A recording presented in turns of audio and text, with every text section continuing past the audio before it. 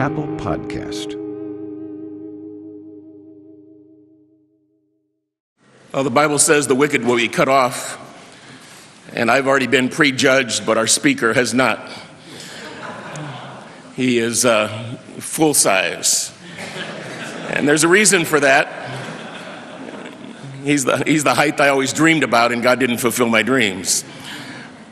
But today's chapel speaker is Ralph Drollinger, who is the president of Capitol Ministries in Sacramento, California.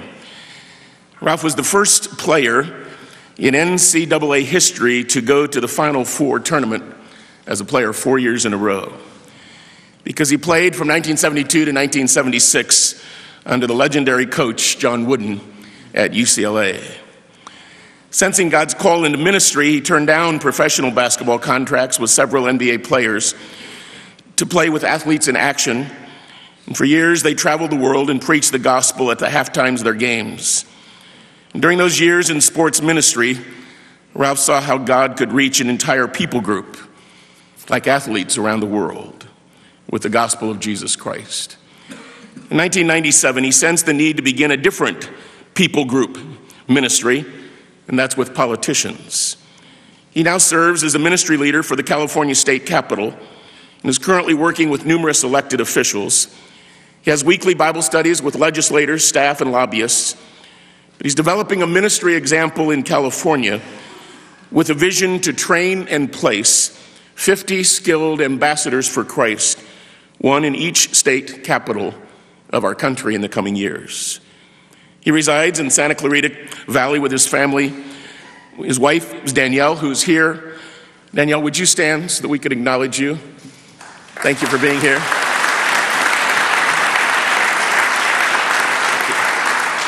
They have 3 children, John, Susan, and Scott, and 1 grandson, John Andrew. Would you welcome with me to our platform this morning, Ralph Drollinger.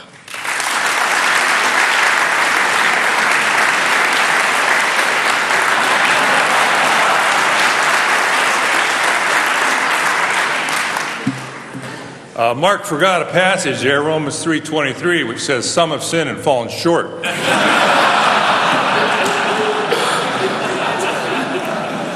Sorry, that's bad exegesis, isn't it? Well, I'm delighted to be here. A little of the introduction that was not said. After my time with Athletes in Action, I was a free agent, and I signed with the Dallas Mavericks with the hopes of going to this seminary. I was actually recruited by about 4 NBA teams, and was the first Dallas Maverick back in 1980. And rather than spend time in the classroom, I spent more time in the whirlpool. And Dr. Hendricks, I don't know if you still do it, but he ran our Bible study with the Mavericks and the Cowboys together. So those were always great times, and I still remember some of your topics that you taught on in 1 Peter. Well, I am delighted to be here this morning because this is one of my childhood dreams, was to go to school here. I ended up going back to California after I was retired prematurely by the Mavericks, and went to get my seminary degree out there, and I'm just delighted to be here to talk about partnering with your seminary and trying to put 50 men in 50 capitals. We have presently, I think, about 20, if not on the ground in respective states, in training. Don Garner, I think, is here, who's going to Austin. Don, are you around? He might, oh, there he is, right in the middle. Don looks like a Texan, doesn't he? So we're grateful that he and Tracy are heeding the call to ministry in your wonderful state capital. It's actually probably one of the most difficult state capitals in terms of indexing it ministerially, because you have a real short session in a really large state, which means our guy is going to have to be pretty much a traveling evangelist to really do a job of disciple making. And what I want to talk about this morning is the whole presupposition of evangelicalism's approach to the political arena these last 30 years and what has commonly been referred to by the secular media as the religious right movement. And is that a proper dial-in by we evangelicals to that particular people group? My answer is no. And what I'd like to do is take you through a bit of a study this morning from Scripture that shows the biblical mandate to evangelize and disciple political types.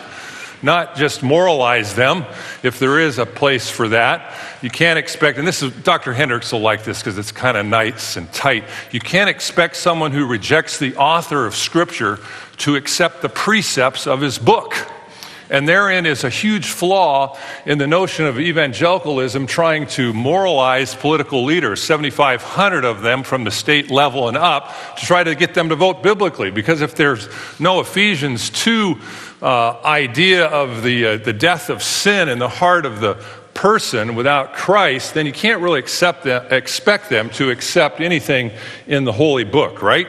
And so what I'd like you to see this morning, if you turn to 1 Timothy chapter 2, I'd like to jump in here and look at, as you turn there, 1 Timothy chapter 2, verses 1 to 4.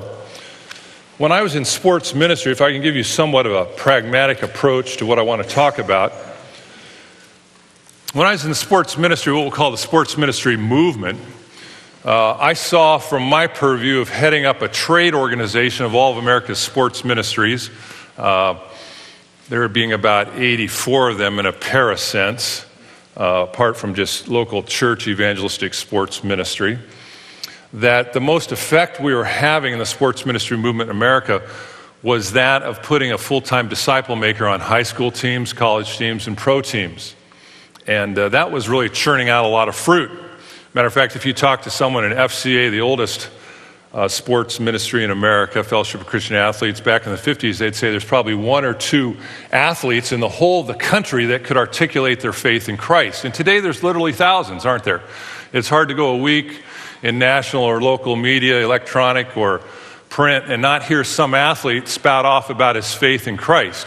Well, that didn't just happen. It was really the result of a growing sports ministry movement that has now probably over 1,000, if not more, full-time sports ministers fueling that. And so my wife, who is a recovering religious right addict who used to work for some ministry in Colorado Springs,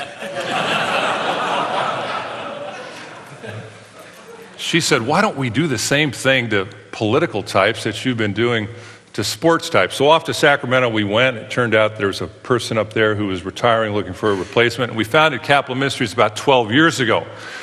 And the genesis of that has been to build a model there and then export it into all the other capitals. And now we're up to, I think, about 20 when you consider those that are in training.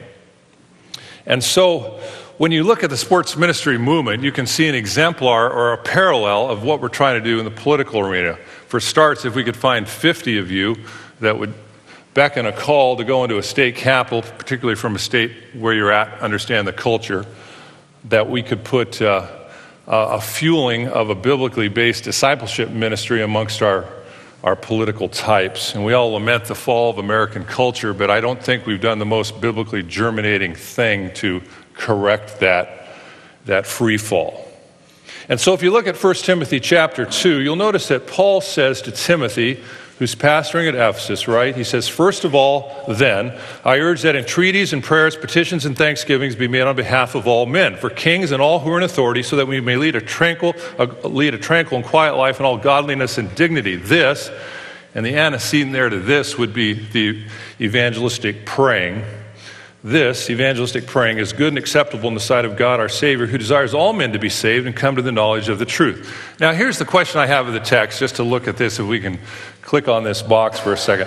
Why does Paul make such an abrupt jump switch in the context of 1 Timothy? After all, he just got done in verse 20 of chapter 1 excommunicating Hymenaeus and Alexander. And so why does he all of a sudden now, in the Greek it reads parakaleo protos, which parakaleo is a compound. It's first person, singular, present, active, indicative, which means, I just thought I'd throw that in. He's basically saying, I call kaleo alongside, that's where we get parachurch, right? Parakaleo. I call, inferred you, alongside, inferred me, protos, which means priority in the sense of not sequence, but in terms of importance.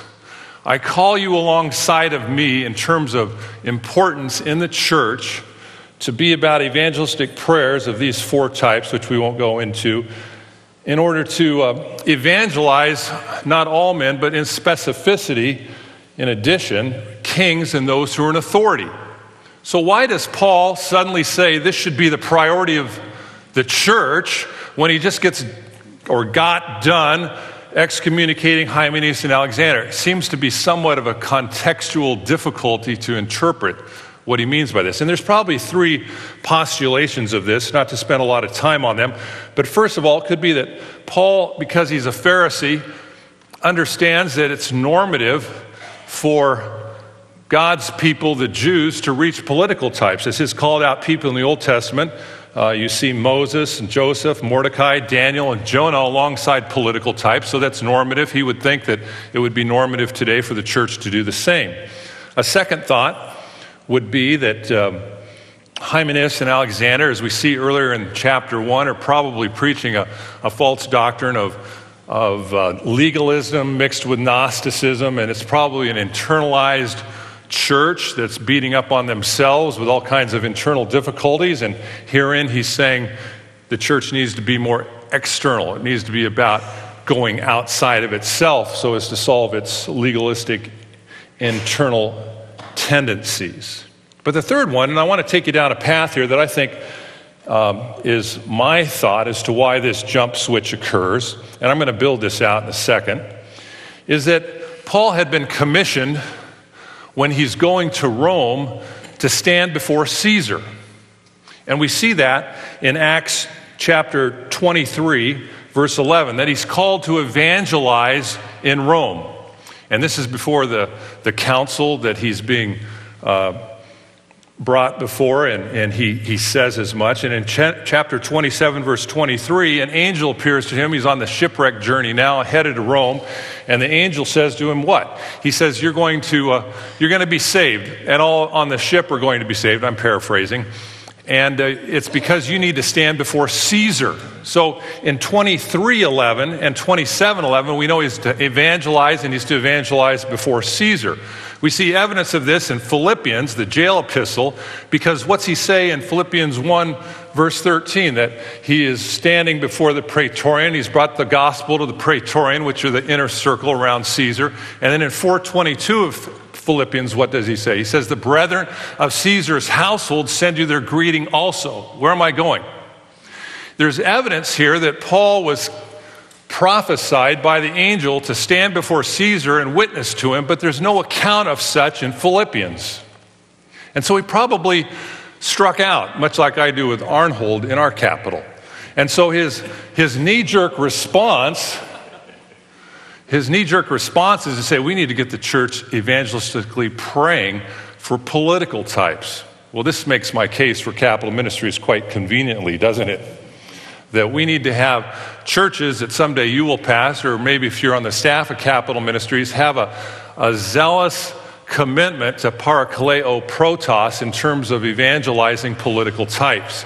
Now, this isn't something that's just new to the dispensation of the church age. If you look backwards for a second, we build this theme out throughout all of the scripture. We can see that in the Old Testament, in Isaiah chapter 60, verse 3, God tells us that Israel was to have as its mission to be a nation that kings would come to their brightness, the brightness of their witness. And we see this in the narrative passages, First Kings chapter 10, as well as in Isaiah, or 2 Chronicles chapter 32, respectively. The Queen of Sheba and the rulers of Babylon both come to see Solomon's reign and are just awestruck by the glory of Israel.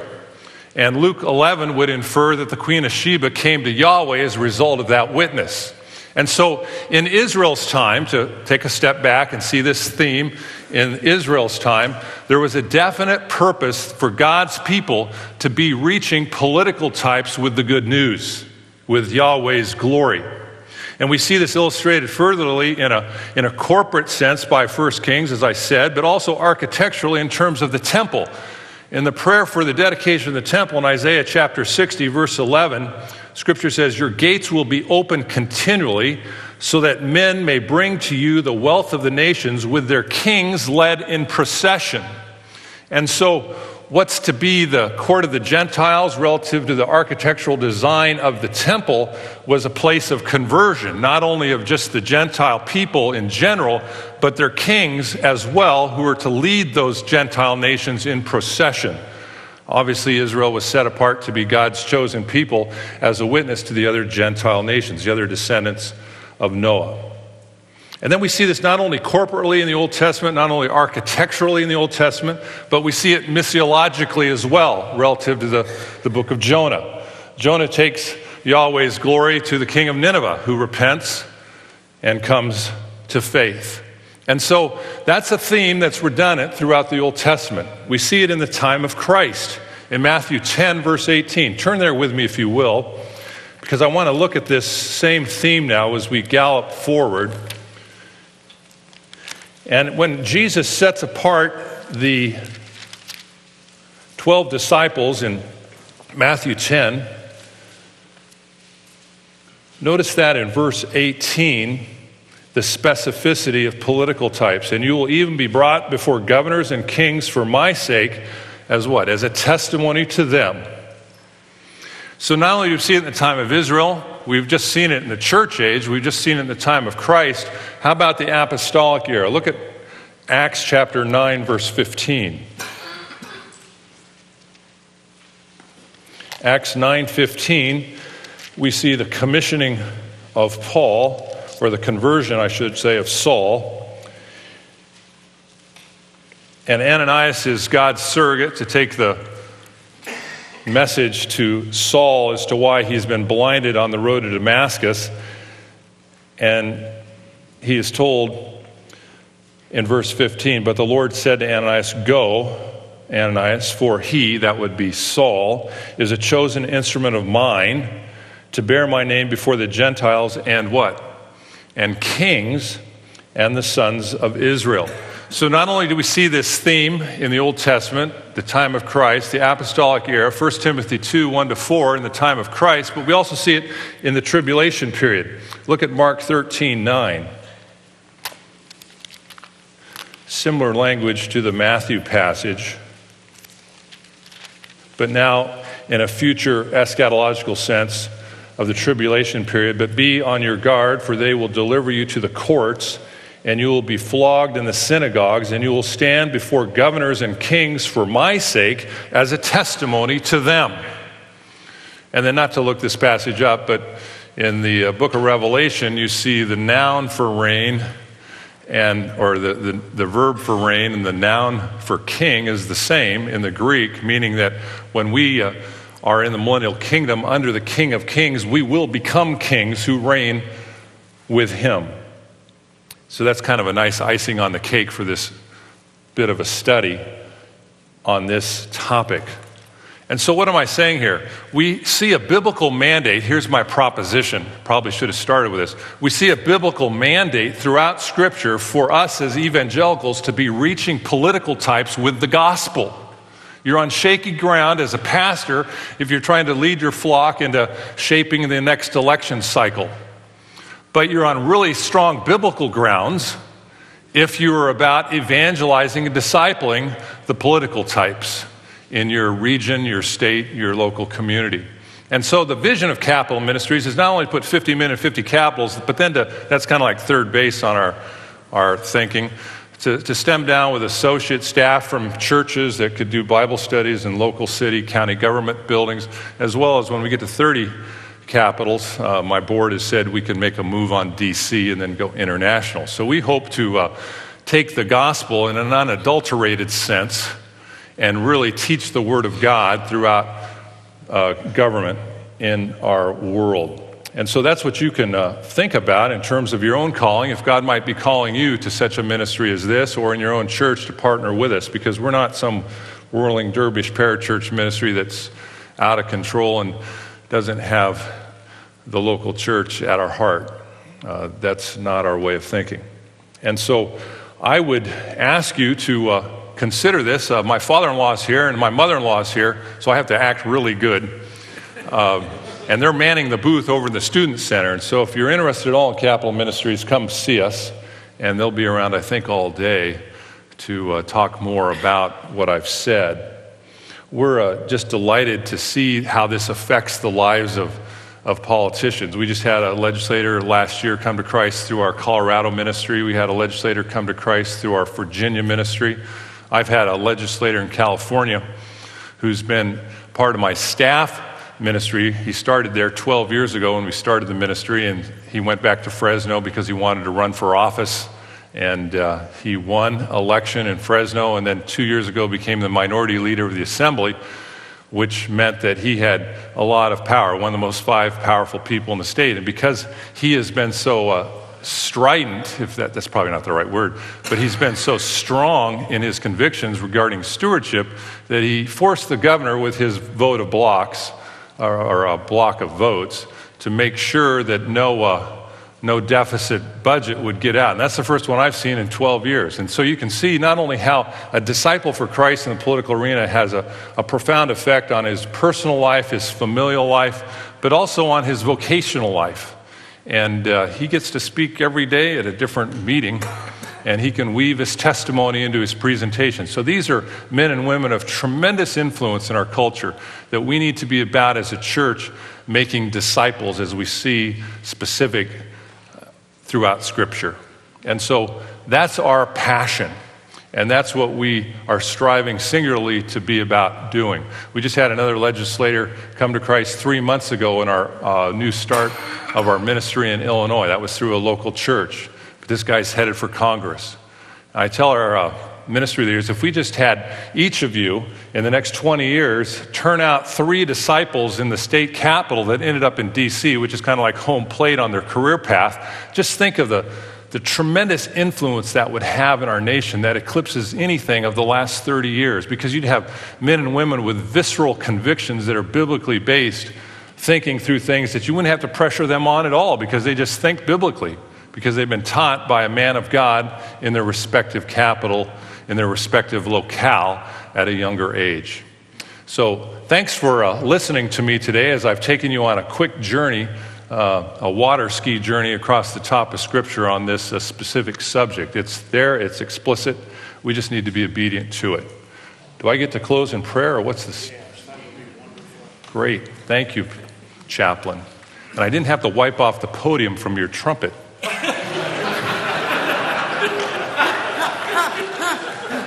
They do that at Mount Hermon, you know. That's where I saw Dr. Swindoll with paper towels after Chaplain Bill.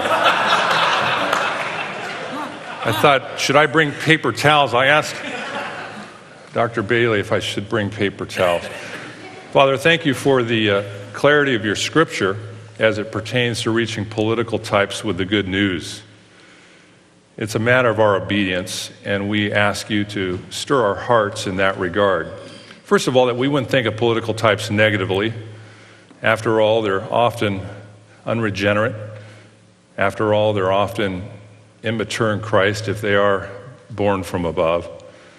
But Lord, we just confess that we've been remiss in our duties to make disciples amongst this people group. And we ask that you would raise up an army of believers who would have this call on their hearts, placed there by yourself, a strategic partnership with this seminary for the years ahead that would find the young called out ones for such a task as this, not only in America, not only in Washington, D.C., but worldwide. And Lord, unless you build a house, we labor in vain. And so we look to you in humility, asking you to raise up an army that would reach this people group with the love and joy and the saving grace of Jesus Christ, in whose name we pray. Amen. Thank you.